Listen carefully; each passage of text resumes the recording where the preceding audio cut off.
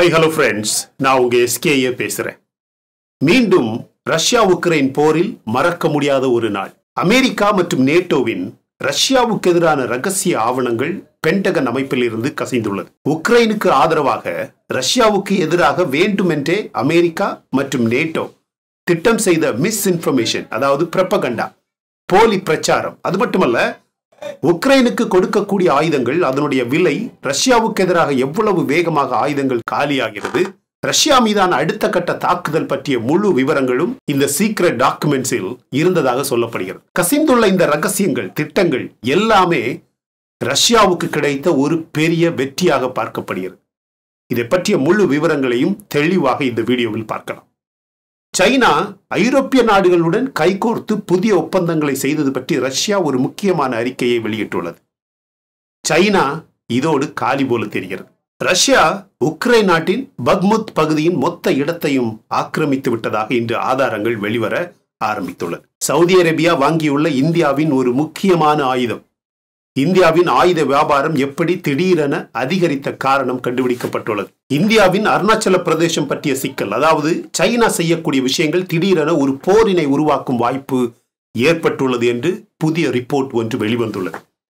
ஜப்பானில் திடீரென காணாமல் போன ஒரு ஹெலிகாப்டரும் 10 ஜப்பானிய ராணுவ வீரர்கள்.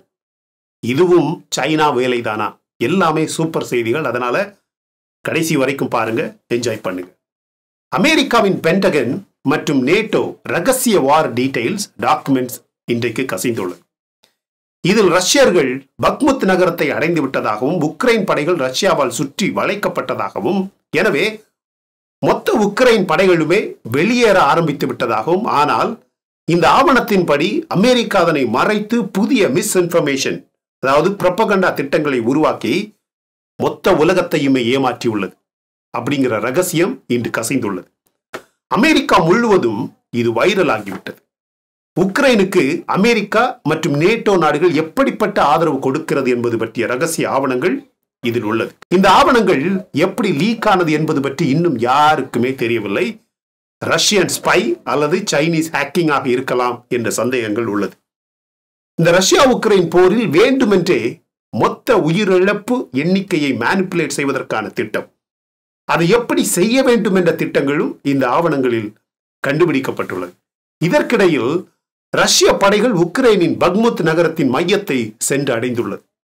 பக்முத் நகரில் பல மாதங்களாக இரத்த களரி சண்டை நடக்கிறது. ஆனால் இந்த வாரம் ரஷ்ய படைகள் பக்முத் நகரத்தில் இருக்கக்கூடிய முக்கியமான ஒரு நீண்ட ஆற்றின் கரைகளை ஆக்கிரமித்த காரணத்தால் உக்ரைனின் சப்ளை செயின், ஆயுத விநியோகங்கள் பெரிய அளவில் கடுமையாக பாதிக்கப்படும் என்று இங்கிலாந்து நாட்டின் உளவுத்துறை இன்று ரிப்போர்ட் வெளியிட்டுள்ளது. ரஷ்யாவின் தாக்குதல்கள் உக்ரைன் நாட்டின் health facilities, food storage centres மற்றும் ஆயில் அண்ட் கேஸ் ஸ்டோர் செய்யக்கூடிய வசதிகளை அதிகமாக தாக்கி காலி செய்துள்ளது. ஐநா சபை மற்றும் உலக சுகாதார அமைப்பு WHO புதிய ரிப்போர்ட் ஒன்றை வெளியிட்டுள்ளது. உக்ரைன் நாட்டின் எனர்ஜி இன்ஃப்ராஸ்ட்ரக்சர், உள்கட்டமைப்பிற்கு ஏற்பட்ட சேதம் மட்டுமே 10 முதல் 15 பில்லியன் டாலரை தாண்டிவிட்டதாகவும், 900க்கும் அதிகமான மருத்துவ வசதிகளை, கட்டிடங்களை ரஷ்யா தாக்கி அழித்துள்ளது.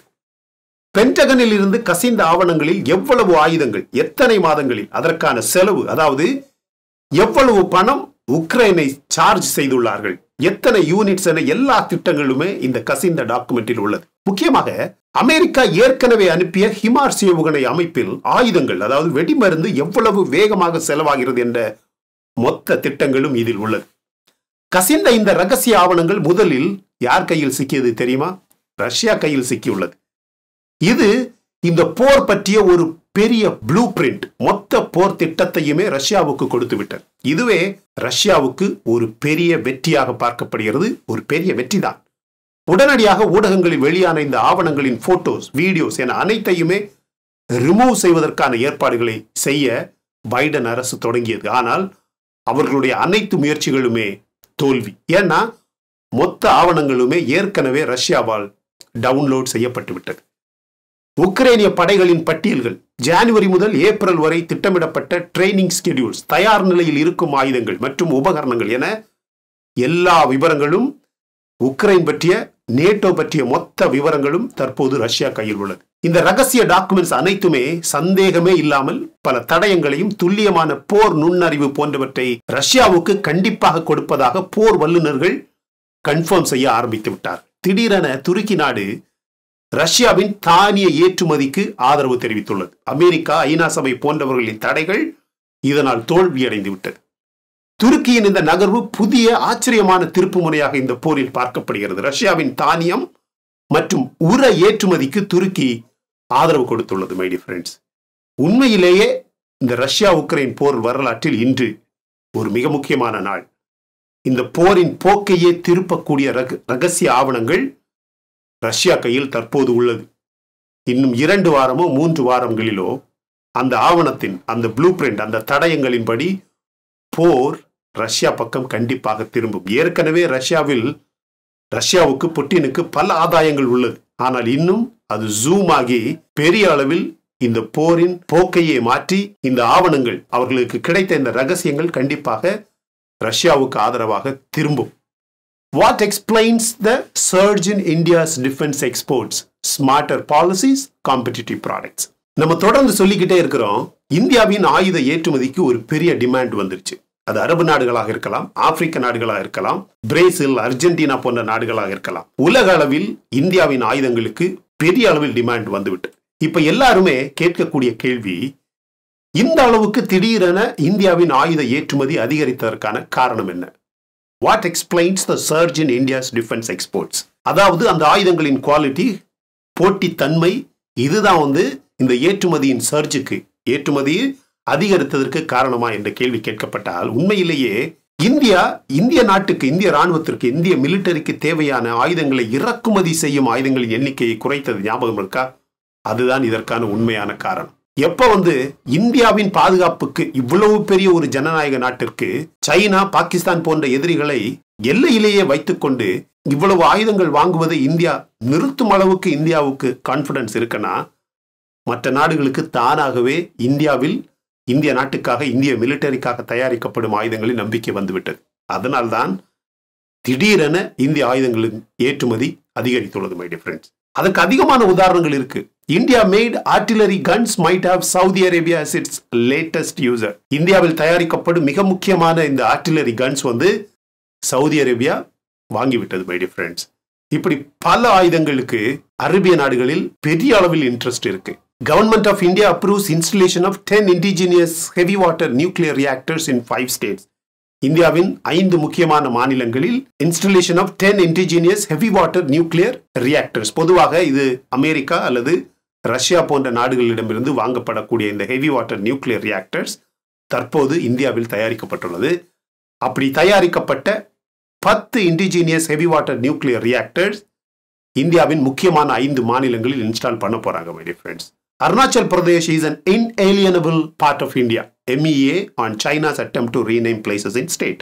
இதை நம்ம தொடர்ந்து கடந்த 3 நாட்களாக பேசிக்கிட்டே இருக்கிறோம்.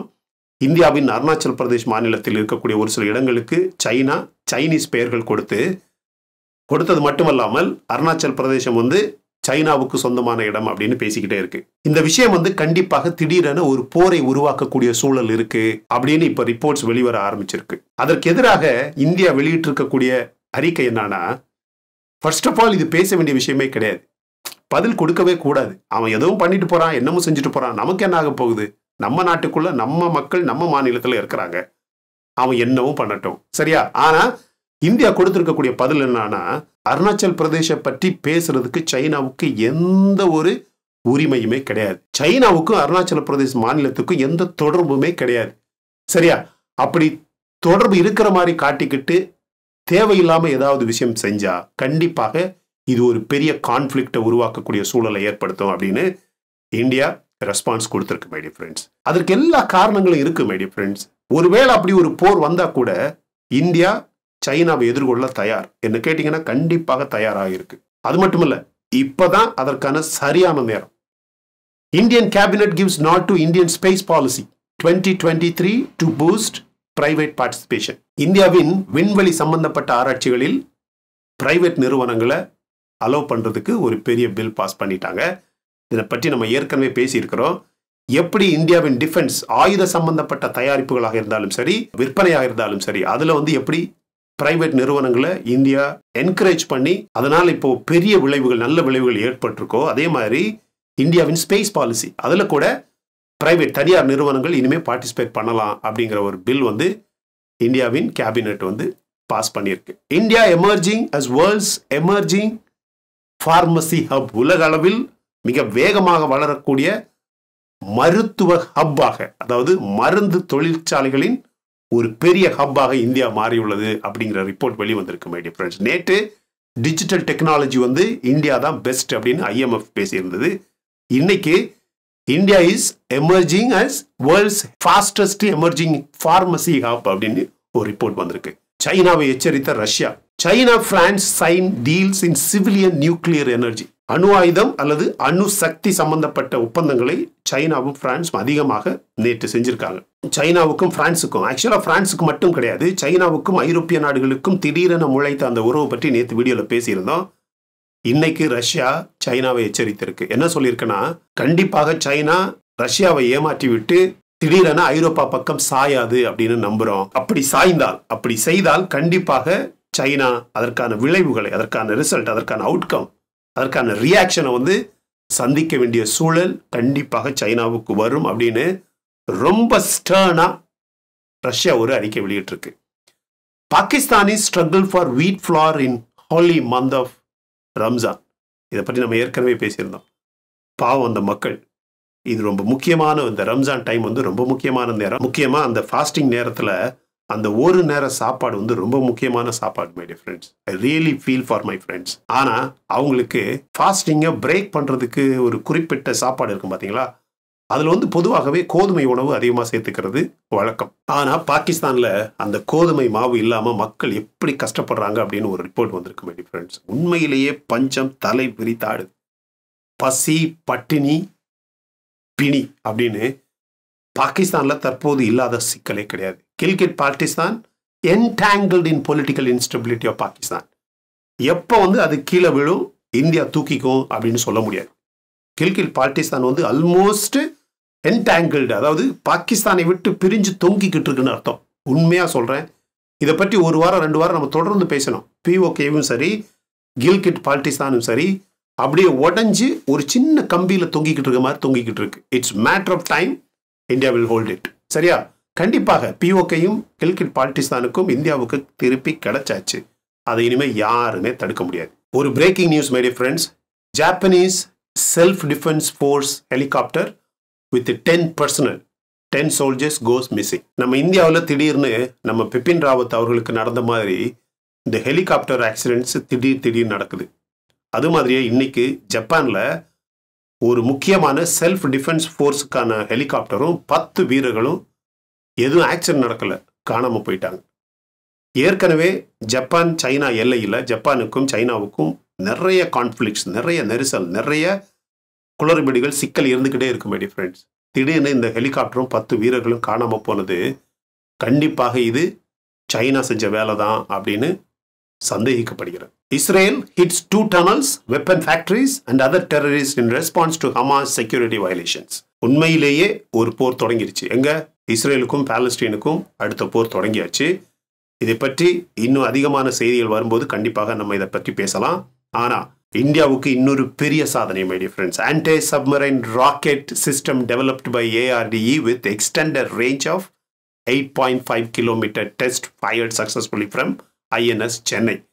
INS சென்னை அப்படின்னு சொல்லக்கூடிய கப்பலில் இருந்து இன்னைக்கு நீர்மூழ்கி கப்பல்லேருந்து வர்ற ராக்கெட்ஸ் ஏவுகணைகள் இருக்கு பார்த்தீங்களா, அதை வந்து தடுத்து முறியடித்து அழிக்கிறதுக்கான ராக்கெட் சிஸ்டம் வந்து இன்னைக்கு இந்தியாவால் successfully tested my dear friends. சோதனை செய்யப்பட்டு வெற்றிகரமாக சோதனை செய்யப்பட்டுள்ளது. அதுவும் 8.5 கிலோமீட்டர் ரேஞ்ச் உடைய ஒரு மிக சக்தி வாய்ந்த anti submarine rocket system develop by ARDE நிறுவனம் வந்து இன்னைக்கு சக்சஸ்ஃபுல்லாக சோதனை செஞ்சு முடிச்சிருக்காங்க. Pakistan's bleed India with 1000 cuts doctrine at work. Khalistani protest are an example. இன்னைக்கு ஒரு புதிய ரகசியம் வெளியாகிருக்கு. பாகிஸ்தான் தீவிரவாதிகள் தான் இந்தியாவில் மட்டுமில்ல உலக அளவில் நடக்கக்கூடிய இந்த காலிஸ்தானி பிரச்சனைக்கு காரணம் அப்படிங்கிற ஒரு ரிப்போர்ட் வந்திருக்கு. இது நம்ம எப்பவோ சொல்லியிருக்கிறோம். அதை விளக்கமாக கூட ஒரு வீடியோவில் நம்ம காலிஸ்தான் வீடியோவில் பேசியிருக்கிறோம். டைம் இருந்தால் அதை பாருங்கள். நான் இப்போவும் சொல்கிறேன், உலக அளவில் இந்த காலிஸ்தானி செய்யக்கூடிய எல்லா சிக்கல்களுக்கும் காரணம் பாகிஸ்தானின் தீவிரவாத அமைப்புகள் தான். Indian centre எக்ஸ்டெண்ட்ஸ் emergency powers of defence forces by 6 months to tackle China. இது ஒரு ரொம்ப இன்ட்ரெஸ்டிங்கான ஒரு செய்தி. அதாவது கடந்த 2 வருடமாக இந்தியா சைனா எல்லையில் சைனாவை டேக்கிள் செய்வதற்காகவே ஒரு சில ஆயுதங்களை ஒரு குறிப்பிட்ட டைம் பீரியட்ல வாங்கணும் அப்படின்னு இந்திய அரசு நம்ம டிஃபென்ஸ் நம்ம மிலிட்டரிக்கு சொல்லியிருந்தது மை டியர் ஃப்ரெண்ட்ஸ். அதை இன்னும் 6 மாதம் எக்ஸ்டெண்ட் பண்ணியிருக்காங்க. அந்த டைம் இந்த மாதத்தோட முடியுது.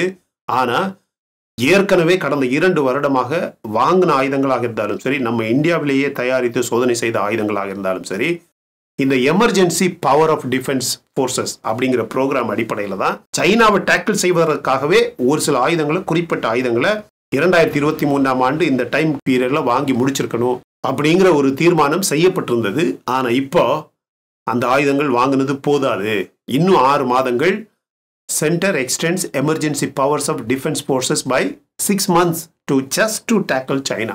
இன்னும் 6 மாதங்கள் உங்களுக்கு தேவையான ஆயுதங்கள் எல்லாமே நீங்க வாங்கிக்கலாம் அப்படின்னு இந்தியன் மிலிட்டரிக்கு இந்தியன் அரசு அப்ரூவல் கொடுத்திருக்கு மை டியர் ஃப்ரெண்ட்ஸ். இதை விட என்ன வேணும் சொல்லுங்க? கண்டிப்பாக இந்தியன் மிலிட்டரி சைனாவுடனான ஒரு பெரிய நீண்ட போருக்காக பெரிய அளவில் தயாராகிட்டோம் ஃப்ரெண்ட்ஸ். கண்டிப்பாக போர் வருமானு கேட்டிங்கன்னா வரும். என்ன வருங்கிறீங்க, வரலையே அப்படி கேட்கக்கூடாது. போருக்கு அதிகமான தயாரிப்புகள் தேவைப்படும். போருக்கு அதிகமான சிச்சுவேஷனல் கான்டெக்ஸ்ட் இருக்கும். எனவே போர் வரும்னா நான் சொல்கிறேன், சைனாவுக்கும் இந்தியாவுக்கும் ஒரு போர் கண்டிப்பாக வரும். பொருளாதார போர் தொடங்கி 4 வருடம் ஆயிடுச்சு. ஆனால் த ரியல் கன்வென்ஷனல் அல்லது நியூக்ளியர் வார் அப்படின்னு சொல்கிறது டாக்டிக்கல் நியூக்ளியர் வார் கண்டிப்பாக இந்தியாவுக்கும் சைனாவுக்கும் வரும். அப்போ வரும்போது சொல்வீங்க, இந்த மனுஷன் தொடர்ந்து எவ்வளோ நாள் சொல்லிக்கிட்டே இருந்தார் அப்படின்னு. ஏன்னா சைனாவின் ஆக்கிரமிப்பு எண்ணத்தை இந்தியா ஒரு போர் செய்யாமல் தடுக்க முடியாது, குறைக்க முடியாது. கண்டிப்பாக சைனாவுக்கு தோல்வி பயம் அப்படின்னு ஒன்று இருக்கு. அந்த தோல்வி பயத்தை காரணமாக வைத்து இந்தியா சைனாவுக்கு ஒரு பாடம் கற்றுக் கொடுக்கணும். அப்போ தான் திடீர்னு அருணாச்சல பிரதேசத்தில் பேர்களை மாற்றுறது, ஸ்ரீலங்கா வழியாக தமிழ்நாட்டுக்கு வர முயற்சி செய்கிறது அப்படிங்கிற கதைகள் ஒரே அடியாக நிறுத்தப்படும். அவனை செய்ய வேண்டிய முறையில் செய்யலைனா, அவனை திருத்தவே முடியாது. நேற்று வீடியோவில் தான் சொல்லியிருந்தேன், அவனுங்க மனுஷனுங்களே கிடையாது. உண்மையாகவே சொல்கிறேன். இந்திய நாட்டுக்கு எதிராக துரோகம் செய்து ஏமாற்றி காரியங்களை சாதிக்கணும்னு நினைக்கிறவன் எவனுமே மனுஷ ஜென்மமே கிடையாது. நம்ம நாட்டுக்குன்னு ஒரு இறையாண்மை இருக்கு, நம்ம நாட்டுக்குன்னு ஒரு கருத்தியல், நம்ம நாட்டுக்குன்னு ஒரு தத்துவம் இருக்கு. அதை ஏமாற்றி அழிக்கணும், இந்த நாடை அழிக்கணும், இந்த நாட்டின் வளர்ச்சியை கீழே கொண்டு வரணும், இந்த நாட்டுக்கு எதுவுமே நல்லது நடக்கக்கூடாது அப்படின்னு யோசிக்கிறானுங்க பாருங்க, அவனுங்க மனுஷங்களே கிடையாது. இதை நீங்கள் ஒத்துக்கிறீங்களா இல்லையா? ஒத்துக்கிறதா இருந்தா ஒத்துக்கிறோம் அப்படின்னு ஒரு கமெண்ட்டை போடுங்க. சரியா? இந்த வீடியோ பிடிச்சிருந்தா லைக் பண்ணுங்க. இன்னும் நம்ம சேனலை சப்ஸ்கிரைப் பண்ணலைன்னா மற்ற வீடியோஸ் பாருங்க, உங்களுக்கு கண்டிப்பாக பிடிக்கும். பிடிச்சிருந்தா சப்ஸ்கிரைப் பண்ணுங்க my dear friends. Thank you so much my dear friends for watching all my videos and supporting my channel. Until I come back with my next awesome video, it's bye bye from Suresh. Stay safe, stay positive, stay active and stay fit. உண்மையிலேயே சொல்கிறேன், இந்த வீடியோக்கள் கடந்த 2-3 வாரமாக பல தடங்கல்களுக்கு மத்தியில் தான் வீடியோக்கள் பதிவு செய்கிறோம் my dear friends. அப்படியே ரோட்டுக்கு பக்கத்தில் ஒரு சின்ன சவர் தான், இந்த பக்கத்தில் எப்போவுமே சத்தம் போட்டுக்கிட்டே இருக்கக்கூடிய ஒரு வீடு. இப்படிப்பட்ட ஒரு சூழலில் ஒவ்வொரு 1 minute 2 minutesக்கும் அந்த சவுண்டு போகும்போது, அந்த வெஹிக்கிள்ஸ் போகும்போது, அங்கே யாராவது சத்தம் போடும்போது அதை ஸ்டாப் பண்ணி தான் இந்த வீடியோக்களை பதிவு செய்ய வேண்டியதாக இருக்குது. ஏன்னா அல்லைன்னா உங்களுக்கு இந்த சவுண்டை கேட்கவே முடியாது ஃப்ரெண்ட்ஸ். அந்த அளவுக்கு கஷ்டப்பட்டு தான் இந்த வீடியோக்கள் பதிவு செய்கிறோம். கண்டிப்பாக என்னுடைய அலுவல்கள், என்னுடைய மற்ற கமிட்மெண்ட்ஸ் முடிஞ்சதுமே நம்ம ரெகுலராக வீடியோ பதிவு செய்யக்கூடிய நம்ம ஸ்டுடியோவுக்கு we will be back. அப்படி பண்ணும்போது உங்களுக்கு எந்த இடைஞ்சலுமே இருக்காது. அதனால் I am so sorry for such a bad quality videos my dear friends. முக்கியமாக இந்த சவுண்டுக்காக I am really sorry for it. சரியா? நான் எப்போவுமே சொல்கிற மாதிரி உங்கள் அப்பா அம்மாவை உங்கள் வீட்டில் வச்சு நல்ல சந்தோஷமாக பார்த்துக்குங்க my dear friends. Please take care of your parents at your home. Thank you.